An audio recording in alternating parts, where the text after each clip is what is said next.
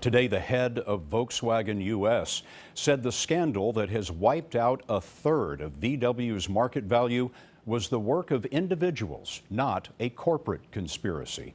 He tried to explain to Congress how 11 million diesel cars were rigged to cheat on emissions tests. Kris Van Cleave was there. VW has betrayed a nation. It's time to clean it up or get off the road.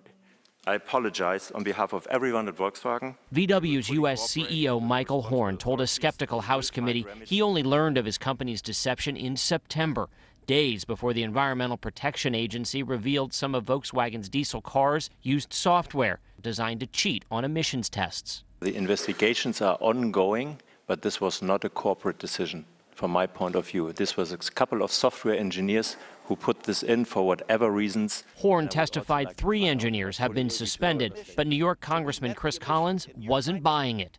VW is trying to get the United States of America to believe these are a couple of rogue engineers. I categorically reject that. Horn acknowledged it may cost the company billions of dollars, and it could take years before all of the roughly 500,000 affected vehicles in the U.S. are fixed. Some repairs could begin early next year. Morgan Griffith of Virginia drives an affected 2012 diesel Passat. Volkswagen needs to stand up and say, okay, we understand, we will buy your car back. EPA officials were also criticized for missing the defeat device discovered by researchers in West Virginia.